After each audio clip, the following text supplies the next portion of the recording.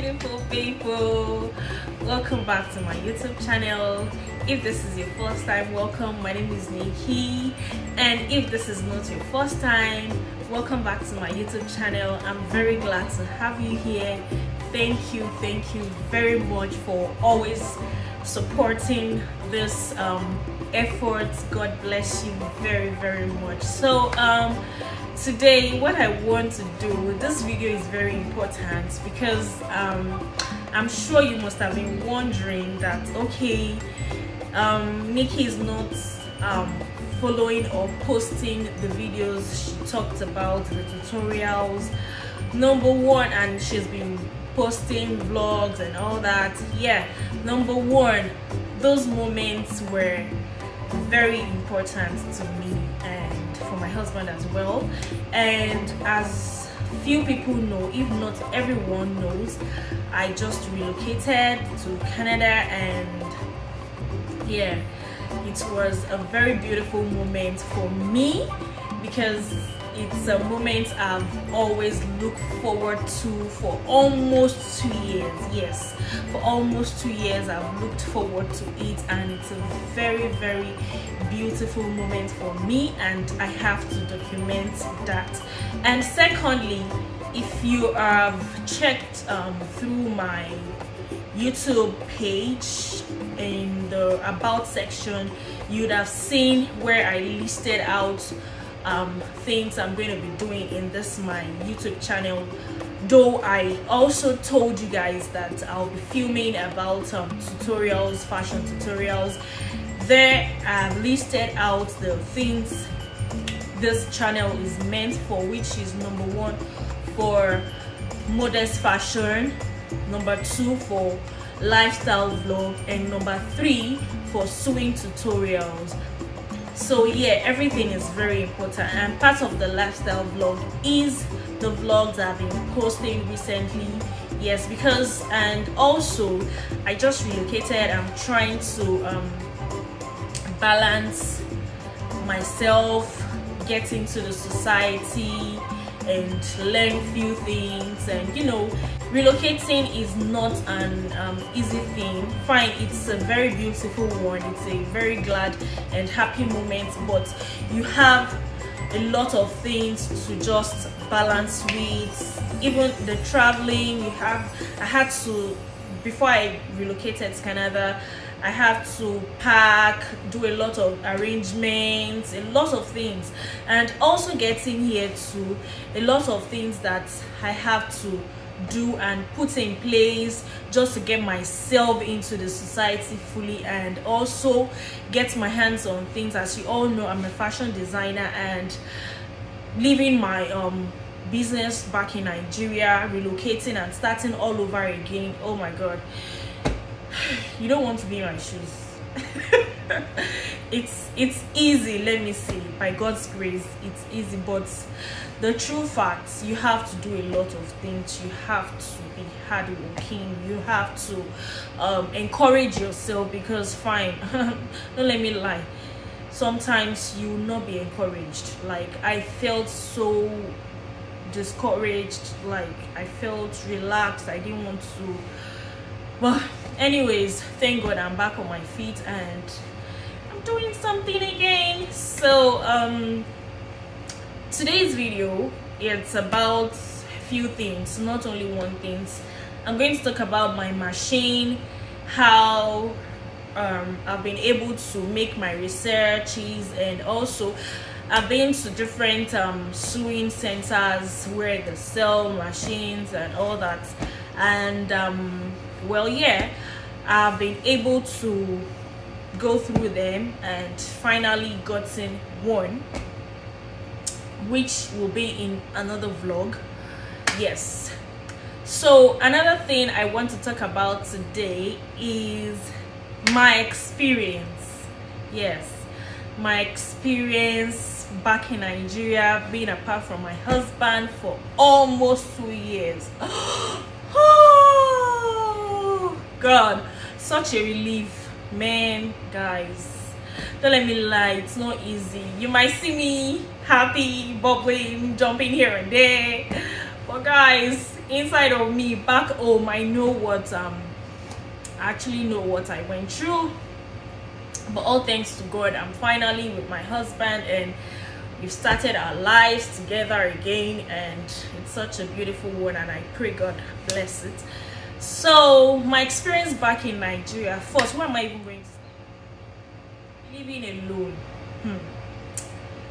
A lot of things happened, but number one thing that I did was I wasn't hiding. No, because don't let me lie to you, you'll be very bored.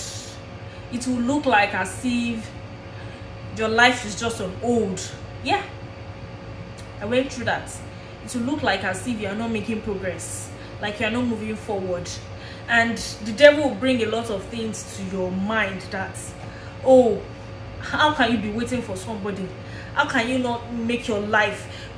How can you just just putting your life on hold? A lot of things I wanted to do, I couldn't further because I know this is not my permanent location anyway. So I didn't even know. At some point I was like, God, okay, I need to go back to pray. Like, is this actually going to happen or not? Because I need to know. A lot of things are on hold. A lot of things I want to do. A lot of things I just want to do. I want to lay my hands on. But because I know I can't start investing a lot in them, because I know at the end of the day I'm still going to leave them behind coming over here. So it was very hard one for me, but I thank God and I'm grateful for the support of my husband and the encouragement that he gave me. The communication, number one, we had communication, very important. We communicate regularly, like as if we are actually seeing physically. And also we let each other know everything. It's still part of the communication though. We let each other know everything, my movements. In fact, before I came here, it was like as if I already know everything here, because the way we communicate, the way we talk about things, the way we even put me through things. And part of the things that also helped me was prayer, which actually is supposed to be my number one. Actually, it's the number one, which communication comes number two. Number one, prayers. You guys, it takes three. For me, I say it takes three, not two. It takes three, not two. Yeah, it takes three, because God first, then you and your spouse. So what we did was we made sure we prayed before we got married. Before I accepted to marry him, I actually prayed. I prayed and I sought God's blessings and everything. I just made sure that I'm in the right position. And I would like to start from here. Before I replied my husband to agree to marry him, I was almost into like another relationship, and I'm like, okay, I was a bit confused and like, oh God, which one? But thanks to God, and back then my husband never told me that he was relocating to Canada. Like yeah, I was shocked. Like, I was happy, and at the same time I was sad. Like, okay, I'm not prepared for this. Like, I'm not prepared for it. This is not my plan. This is not what I bargained for. No. So it was later, after I replied him, I said yes. Then he told me he's actually relocating to Canada, but he wants someone in his life. He wants a partner that can go through everything with him. And I'm like, oh my God, why didn't you tell me this? So I was like, okay, God, is this just it? Is this it? You never told me this. I was like, the way I communicate with God is just like I'm talking to somebody physically. Yes. So it was a sweet and happy moment at the same time. But well, I was assured that everything is going to be fine. At the end of the day, everything is fine. So at the long run, he came here to Canada. Later I came back, we got married, and everything was beautiful. That's where the story now began. Oh. Like, I after our wedding, so we're expecting like, okay, maybe within max 6 months my visa would have been approved and I'm going to meet my husband straight and begin a new life. But anyway, God was laughing. I don't know. Well, everything works together for good for the children of God. So that's why I said God was there looking at me like, this girl, you don't even know what I'm taking you through. It was a learning process for me. It was a learning process. It was a discipline process for me. Yeah, it was. Even though back before I got married, I was disciplined, I was pure, I was following God's commandments, I was doing everything according to God's line in my life. But then God took me through another phase. It was an experience which I can't do without sharing. So after our wedding, we got married and we're expecting. 3 months after February, COVID came and the whole thing was not funny. We were praying like during February. I think we're not yet locked down, but here in Canada they already locked down. They already put restrictions on things. People were already working from home, and I was like, God, this is another thing I didn't bargain for. So we're praying and expecting God for favor for everything, because I already submitted my application. It was already with Canadian government, Canada immigration, and we were praying. And March came, there was lockdown, total lockdown. There was nothing. The Canada immigration, they were not working. Everything was just on hold for like 3 to 4 months. Nothing was happening. So February, for like third to fourth month from when we applied, we now got another mail again that we can actually apply for the temporary visa, which, okay, we say, okay, let's try. Then we tried it, and that was just there. We thought that at least, because they said we should apply, at least it was from the Canadian government, it was the instruction from the Canadian government. So we were thinking, okay, so they're going to give reference, at least preference, and probably give us the visiting visa, at least to see each other, because we were already I don't know how to put it, emotionally drained. Not even up to, we're already getting emotionally drained. We needed emotional support, like physically it wasn't there. So till like we applied for that, and that was just silent. Everything was just there, nothing was happening. And I remember at one time like that, middle of the night, I couldn't sleep. Almost every night in my life in Nigeria, after my marriage, before I came to join my husband, was sleepless. Almost. I typically have like maybe 4 to 5 hours of sleep. Sometimes the max I have had was 5 hours of sleep, and I don't sleep. I just every prayer that I see, like any prayer going on, any challenge, like, okay, let me say Hallelujah challenge was my go-to, like every time, I don't miss it. And you know, I was just praying, even when there was no challenge or there was no prayer, anything, I can't sleep. And I remember when I couldn't even pray again. I just sat down there for like hours. I was crying. I couldn't pray. I was just like talking, meditating, thinking a lot of things. And back there in the community, people were like, okay, she's married, where's her husband? It's a lot of things that happen. In fact, my eye don't see. My eye have seen. Like, people were not helping. They were not. So people would even, after my marriage, they were like, okay, so we were even talking, a lot of things. Is she pregnant? Has her husband not left her? Is this the guy has pregnated her and left? A lot of things. It was too much on me, but I was just holding it in. There was nobody I could cry to. My mom, she would tell me to keep praying. It is only God that can answer my prayer. So I kept telling God, I kept praying. It was very hard. Even I don't even want to mention a lot of things.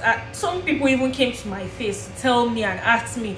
They were like, okay, it's not that they would be like, okay, they are kind of trying to sympathize with me, which is not. They just came to get information, to ask, okay, what's going on?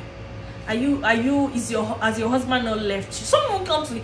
There was one woman. Yeah, she's a woman, not even a young lady. I was shocked. Like, she came to me and said, people like that, they don't used to come back and marry their wife. Oh, fine. I've heard a lot of stories, and it was even that period I was seeing a lot of stories on the internet. I was seeing I even read a story that the guy, he impregnated the lady. She had twins. Before she gave birth, he traveled, and voila, he didn't come back.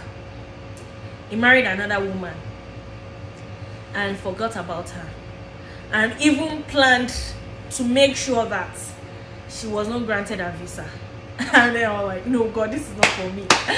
In fact, my husband, I showed him pepper, because in fact sometimes now I just pity him that, this guy, you have suffered from my hand. A lot of those things. So my advice is that, just if you're in kind of situation like that right at this moment, just do away with all these stories, because it is not going to do any good. Seriously, I tell you, it is not going to do any good to you. It is just going to break your heart. It's going to make you weak. It's going to make you discouraged. Yes, I tell you.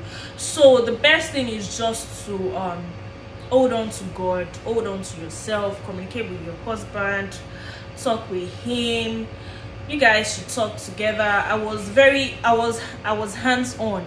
Like, normally for me, apart from the fact that my husband wasn't with me, I'm not a kind of person that like to sit down and not do anything, like just being idle. No, it's not my type. I'm a very, very hands-on person. I like to walk, I like to do things, I like to just involve myself in things, safe things actually.